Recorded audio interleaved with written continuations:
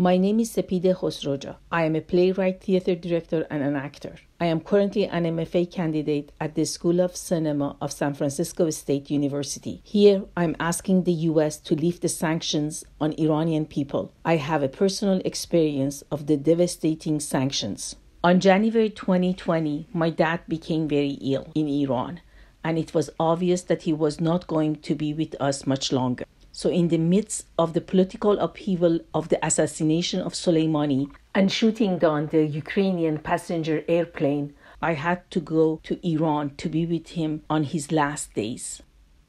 When I arrived, he was in the hospice, but because of the sanctions, hospice could not provide his basic needs, and the family had to hunt down resources such as medications.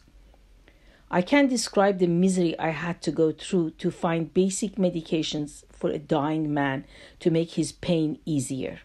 We had to call all pharmacies, and finally one of them on the other side of Tehran had the medication. After spending hours in traffic, when we arrived there, we were 2 minutes late and the medication was already gone. So we had to restart the search. This is what's happening to Iranian people due to the unfair, unjust, and inhumane sanctions. Even a dying man has to suffer.